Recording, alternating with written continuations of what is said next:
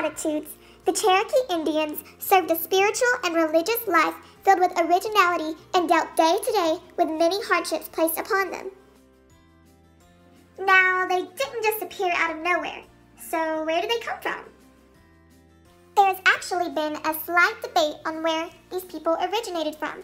Some people think they sailed with Noah on his ark to this land. Some Indians themselves say the Great Spirit called them. A group called the Others claim to have come across an ice bridge that led to Alaska. But these are only a few ideas as to where they came from. Interesting. Where did these people live and what were their homes like? The Cherokee Indians were based in Georgia, Alabama, Tennessee, South Carolina, and North Carolina. Their homes were constructed of plaster and river cane, and the tops were made of bark and thatch. These houses were very strong and kept the same temperature log cabins are kept today. Most villages consisted of 400 to 500 Cherokee Indians and around 30 to 60 houses. Some tribes even owned 2 separate villages, one for winter and one for summer. Each village also held a ball field and a council house for meetings. The Indians constructed larger buildings for ceremonial purposes. Mama, I am starving! Can we go to McDonald's and get a hamburger and french fries? I don't really feel like going to town. I know, let's order pizza from Domino's. They'll deliver in 30 minutes or it's free. Woo! Life is wonderful! No. The Cherokee Indians didn't just get to go out and get whatever they wanted, whenever they wanted to, or have pizza or any other food delivered to their house. These people had to feed for themselves. The women gathered nuts, berries, and fruits. And the men hunted food like wild turkey, deer, fish, and other small game. They also ate foods like soups, stews,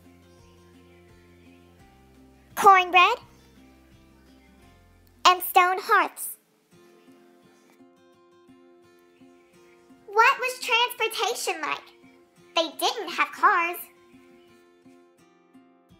The Cherokee Indians made canoes from logs that were hollowed out. They also utilized dogs and pack animals. What they dressed like? The women dressed in tier dresses. The men wore hunting jackets and turbans. And for special occasions, they dressed in ribbon shirts. What languages were spoken? Cherokee, and they called it this language. Did the Cherokee Indians ever interact with any other Indians? Yes. They traded with other Native Americans, mostly pipes and pottery. They fought frequently with Chickasaws, Shawnees, and Creek Indians. But oddly enough, they were sometimes friends and allies with them. Did the Indians have different roles in the tribes?